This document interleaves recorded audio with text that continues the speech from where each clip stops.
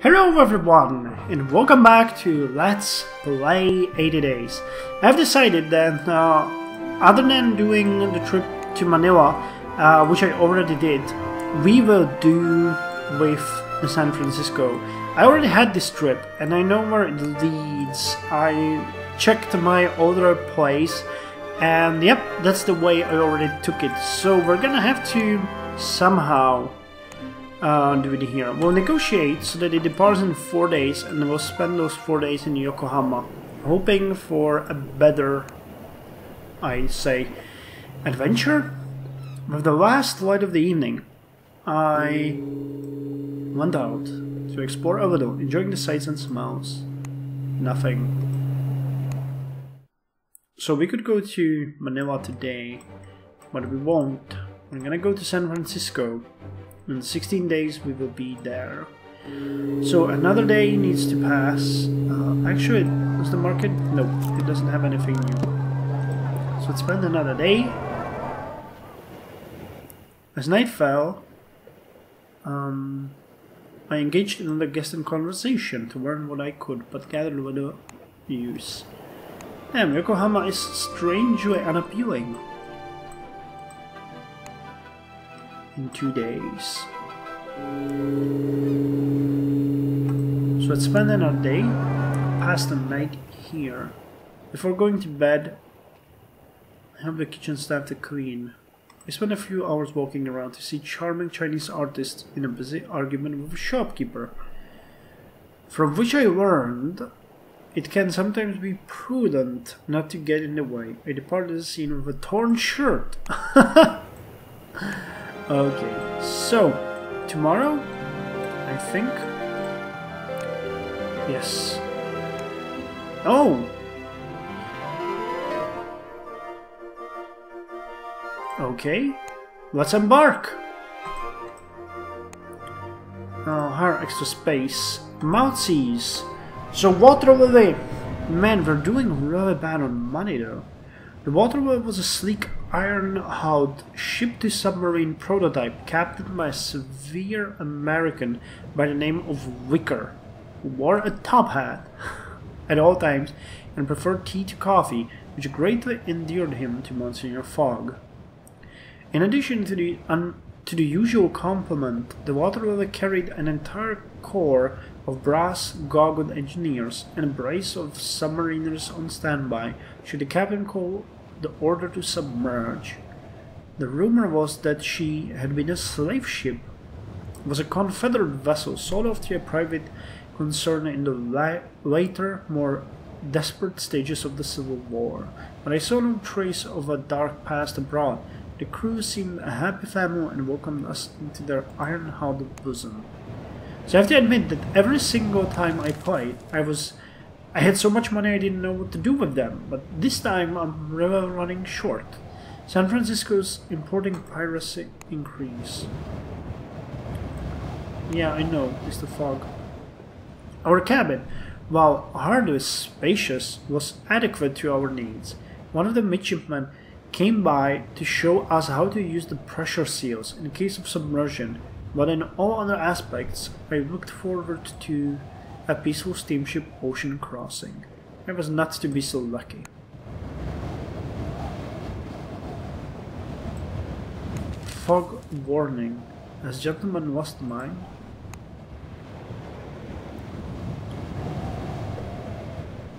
The salty air blew cool and sharp against my face as I opened the door onto the top deck. It was painfully early, and the only passengers awake were a group of Chinese laborers hunched miserably near the stern. One of their number was vomiting copiously into a bucket. I offered him my own secret remedy, which I had brewed up for just such an occasion. He swallowed it down with a certain dubious desperation, but immediately improved in both complexion and temperament. He thanked me most profusely. I asked him about the captain, but with no language in common, communication was impossible, so we settled into playing dice in quiet silence until sunrise. Damn, that's a long trip we have.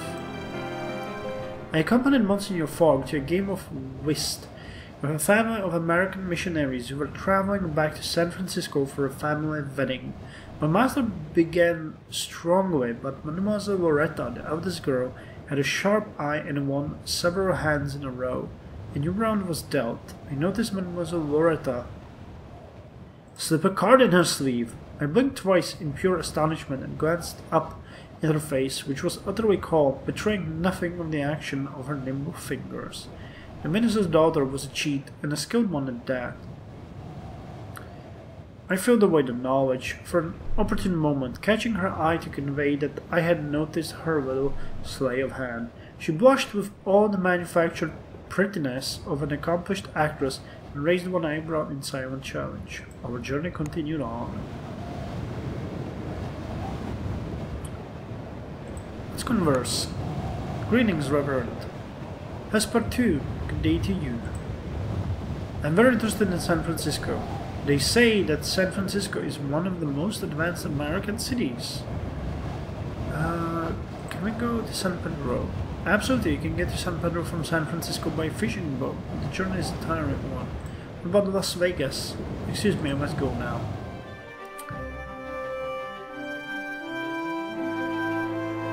We'll have to discover something there ourselves. I spent today in the company of the Water Lily submariners. They were all hardy men and women who preferred the dim, enclosed spaces of the hold to the top deck. Too much sky, one of them said, squinting suspiciously. Her crewmate nodded. All that fresh air! They shuddered collectively and suggested a bracing race to the boiler room. I impressed them with my physical prowess, coming in a respectable fourth just behind their commander. She was a half-Japanese, half-American sailor by the name of Davis. "Izumi to my friends," she said, clapping me heavily on the shoulder. "Now, a rematch of your choice."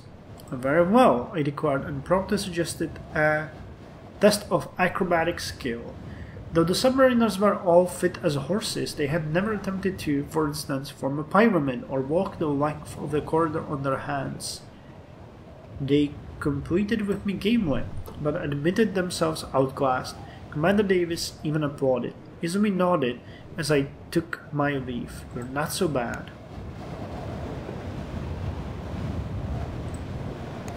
Police hunt card sharp known as the Reverend's daughter, last seen Yokohama. Really?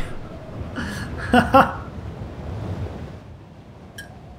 was climbing the rigging entirely innocently, as exercise of course, and not at all for the purposes of spying on the crew to appease my own rapacious curiosity, when I heard two of the crewmen arguing in a pidgin mix of English and Japanese. I closed my eyes and listened to their voices. Only a few words were audible over the howling of the water. Shrine, heathen, worship, before a sudden scream rent the air. One of the sailors was falling from the platform's edge. I was unable to look away as he fell. His body lay still and crumpled on the deck, when I heard his scream in my head 4 days after. I looked up and managed to catch sight of the fallen sailor's companion, his face still and pallid. Was it guilt in his eyes or merely shock? He slipped away before the captain arrived, and I followed his example. All was clear and not well amongst the crew of the Water Lily.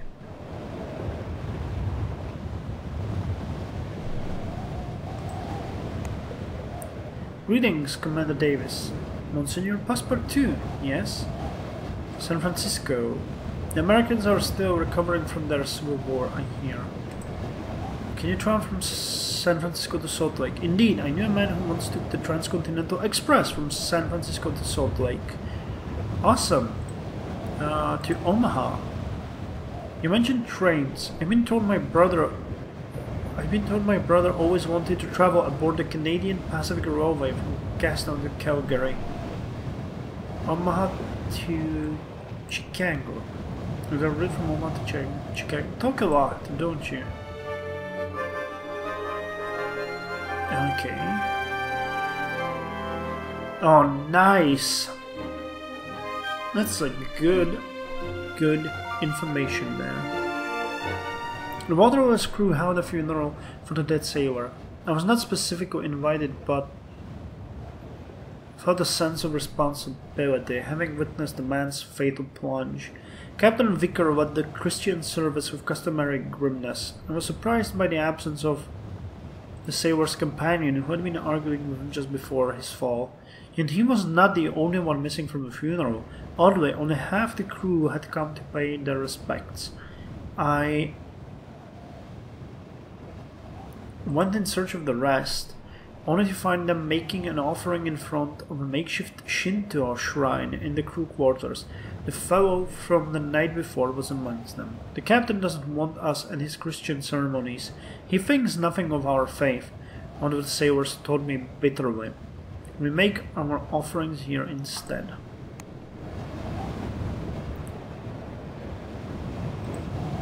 International jewel thief, the Black Rose, Fox's French police. Could she be the Rose that we met? Storm, too exhausted to write the proper entry. Suffice to say we are still afloat. As we settled down for the night, I was struck by an unrelated thought. Monsignor Fogg, the date line. I have altered our watch already, Monsignor Fogg replied calmly. Did you think I might forget? My master was, of course, correct. With an eye such as his, it was unthinkable that he might miss such a detail. We had reached the point directly opposite Greenwich, where the hours we had lost in traveling around the Earth were added back. A whole extra day. Awesome! So we have day more. Fox said you have crossed the date line. How far are we? About halfway through. Yesterday's storm hit us with waterboarding. One moment I was preparing Monsignor Fogg's shaving water to exactly the right temperature. The next we were being tossed from one end of the cabin to the other. We were only lucky that the bed was securely nailed to the floor. The ship shuddered and moaned as the seas flickered with lightning. The storm lasted nearly 6 hours and blew us far off course. The captain spent most of the day peering at his charts, trying to locate our position. There's no land anywhere up on the horizon. Oh no!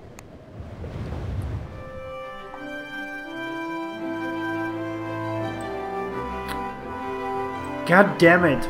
The captain announced a change of destination. The Waterloo would now make for nearby Hawaii rather than San Francisco. We would make port in Honolulu in 5 days and would have to find our own further conveyance from there. Monsignor Fogg's lips pressed ever so slightly together, a rare outward sign of entirely understandable annoyance. This, my master said, will not do. Indeed not, sir, I agreed, not even daring to calculate the delay and expense our unexpected diversion would cause. Monsignor Fogg gave me a cool, appraising glance. Captain Vicker has renegade upon his word as a gentleman, he said curtly, before lowering his voice to an almost furtive undertone. Our course is clear, we must mutiny. I opened my mouth to agree wholeheartedly, but he continued on without so much as a pause. See to it, Passepartout, use your natural charm, I interjected politely. Quite, he said, with the agreeableness of a gentleman who just has given his wallet a near Herculean task. We will mutiny in 5 days when we reach Honolulu. Make your preparations as you see fit. God damn it! What am I supposed to do? Honolulu threatened by cattle influenza. My task was clear. I was to foment mutiny aboard the Waterloo. I decided to begin by exploiting the crew's animosity towards one another. Divide and conquer, or so dear Maman always consoled. Included in inflaming their religious passions, gossip and rumor would be a good way to start. The religious passions, though such passions were by their nature unpredictable, so I decided to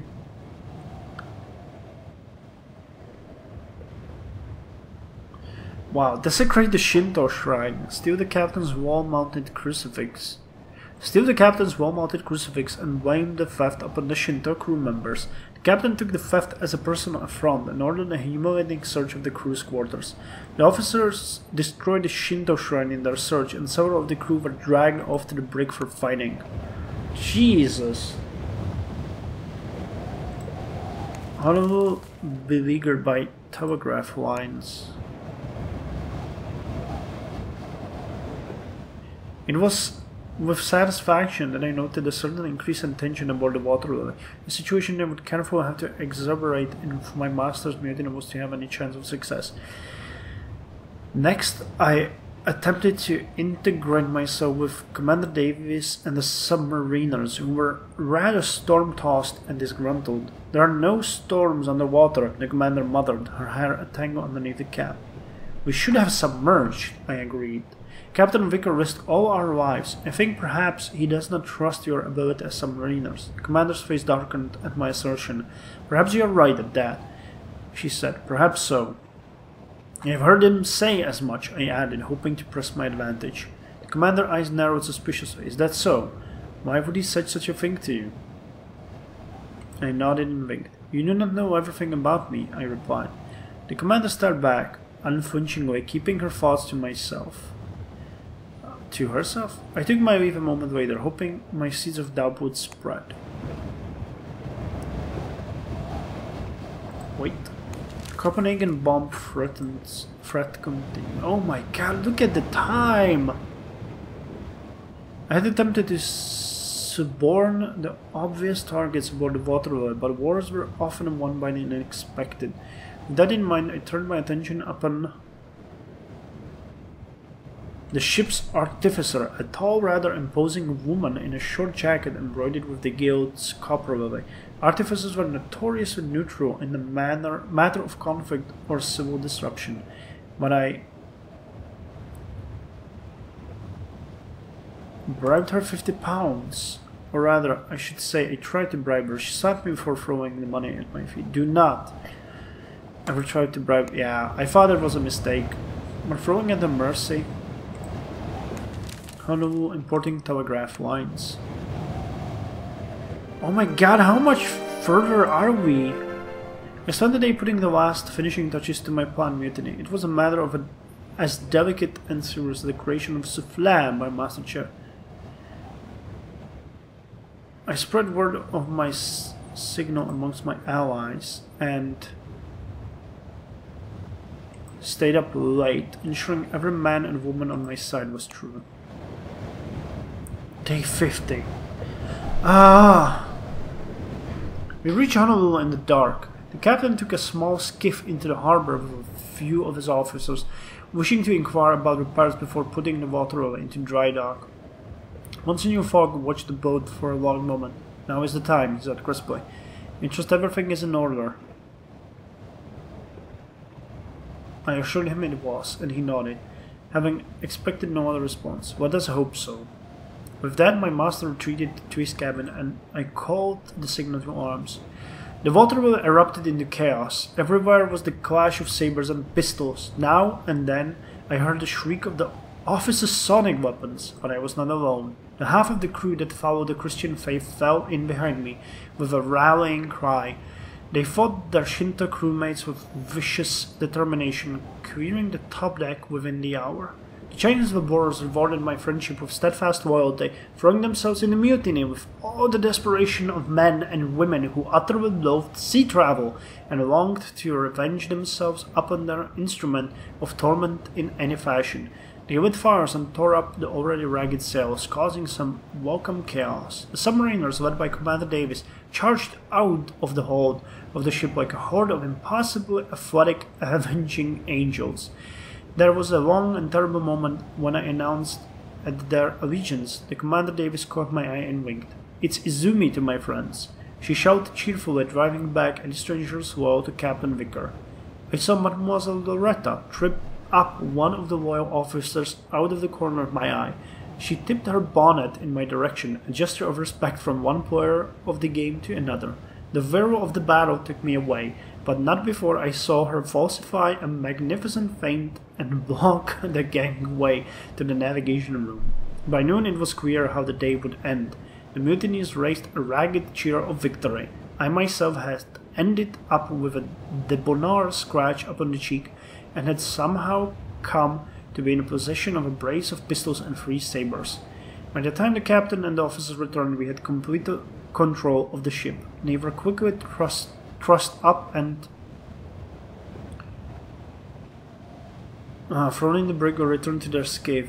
Thrown in the brig for safekeeping. Monsignor Fogg emerged, surveying the scene of recent battle with a calm eye. "Well done," he said, with classic gentlemanly understatement. Still, it was well done, and more, if I do say so myself. So we're continuing our way. Well, my god, we're not gonna make it this time, I think. Or, you know, I made it twice, and now the 3rd time I'm gonna fail. Mysterious French pirate seizes steamer off coast of Honolulu. This is gonna be awful. To my amazement, the successful mutineers held a vote and elected me the new captain of the Water Lily. I was delighted. Can you imagine, my friends, your humble passepartout, captain of his very own ship? Rest assured, mes amis, it was in great part a ceremonial title which made no particular demands on my seamanship.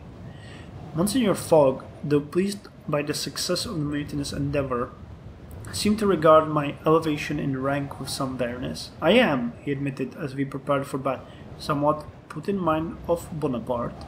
Parbleu! What 28 days? I think that in both other plays I had on my phone, I was by this time already in London. The Bluewitz reports Austro-Hungary running for war. Haha!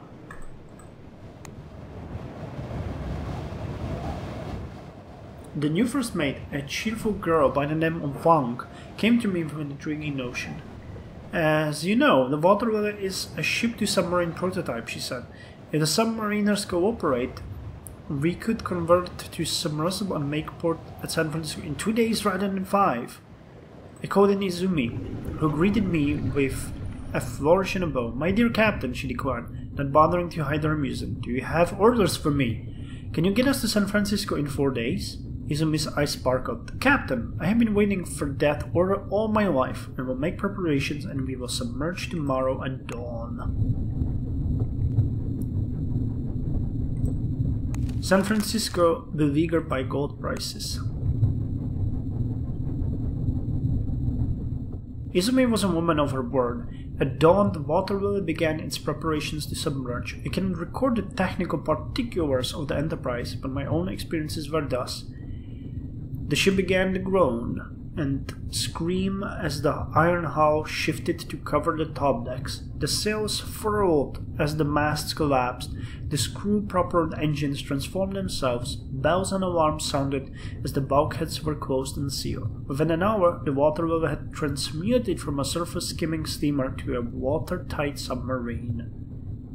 Izumi tossed me a fearless grin as she called for us to descend. My ears popped as we plunged ever deeper into the water of the Pacific Ocean, and a curious-sounding silence descended upon the vessel. Go, go, go. Then submarina born Lina Palkala heads for Tehran. We were discovered from Novorossiysk, from Mount Elbrus to Tehran. I think we'll have to take some money from the bank. I had little to do but pace the preternaturally quiet corridors of the submarine. Izumi and her crew were in firm and able control. I resolved to enjoy myself. I was still captain of the Water Lily, even in her new configuration. The crew saluted every time I happened to saunter into their vicinity. On the whole, I would rather recommend submarining to the discerning traveler.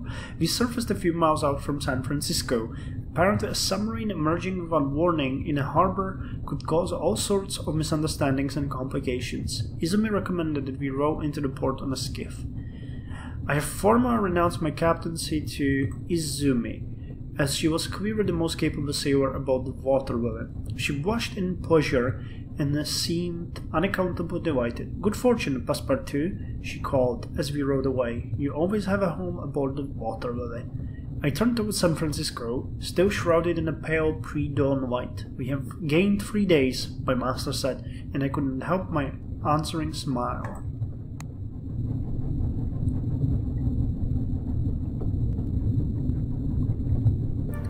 And here we are in San Fran.